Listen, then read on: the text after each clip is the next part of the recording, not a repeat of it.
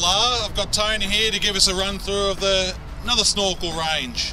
Tell us what it is, Tony.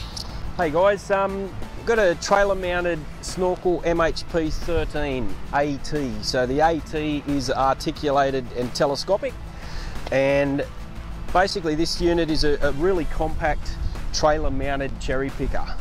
Under 11 metre ruling, so no licence required to operate. So you don't need a licence to operate this one? Don't need a licence at all to operate this. Really common size for hire companies to hire out. Contractors, tradesmen, painters, sign guys. Versatile machine. A couple of the benefits. Yeah, tell me about some of the benefits of it, Tony. All right. Well, compared to a lot of the machines that come over here into Australian market are a European design, so they run normally a torsion bar suspension setup, which limits the speed that the trailer can be towed at. These, as you can see, are leaf sprung on a solid axle, so they're a nice, well built, really solid build. Mild steel, heavy thickness, can be repaired if they're bent or anything like that, where other machines with a high tensile steel you need to replace components within the frame itself. As I said, it's got a telescopic boom section, which allows you to poke into awkward scenarios within buildings and things like that. The basket itself has basket rotation both sides. The step here folds down to help guys get in and out, and it's got another different part of this machine. It's got 3-point access and exit on the basket. So it actually has the biggest basket size within this class for two big guys. So Dan would quite easily fit into this machine. So 215 kilos it says it takes, Tony. I'll take a fair chunk of that. I'll take 145 of it, but you and I would both fit in that machine quite easy. Yes, and basically operator stands on the side. A lot of the other machines, the control panel's in the centre of the machine, so he obviously takes up majority of the basket while he's operating. So it's a good design, very easy access and egress, as I said.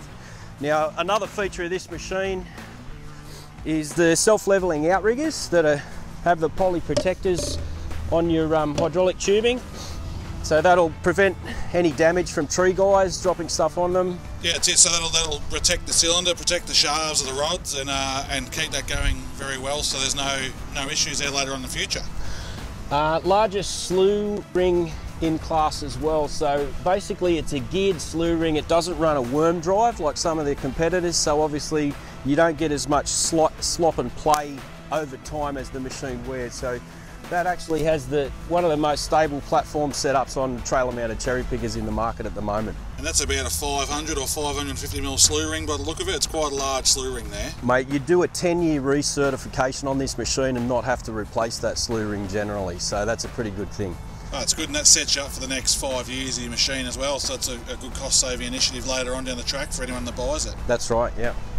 I'll show you on this side, guys, the setup with the self-levelling outriggers. Really easy setup. Basically, once the machine is powered up, to set this machine up, it's as simple as when it's folded up, you basically just flick this switch here to the outriggers, little symbol there for the outriggers, turn the machine on, which I won't do now because of the noise, but basically just hit this one button here and all 4 outriggers will descend at the same time. Once they take weight on the pressure switch at the back of the cylinder, these lights will light up to say that the cylinder's taken weight. The machine will then find its own axis both ways, and once it settles on a level axis, that light there will light up and tell you that it's in lift enable mode. So it'll literally tell you that the machine is level and ready to operate. That's a great safety feature that tells you that, because there's no guessing, there's no second guessing at all. You know you're right and ready to go. Yeah, basically, mate. No, it does take a while to set up machines on just a bubble indicator. It can be a bit painful and a bit tricky sometimes. This machine also runs a power lead up to platform that you can put a switch and plug up the top, so you can run 250 volt power to the machine up top, basically by plugging in a lead at the bottom of the machine once it's set up. Poly UV protected plastic, so they handle the sun, they don't fade. They do handle really good hits as well. Same thing with tree guys and that. You drop stuff on these, they tend to bounce off instead of cracking. So very rarely need to replace the plastics on it. And the same with the guards.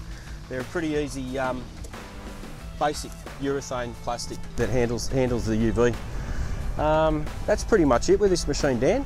Excellent, Tony. Thank you for taking us through that. For all your EWP or lifting needs, come and see the team at RR.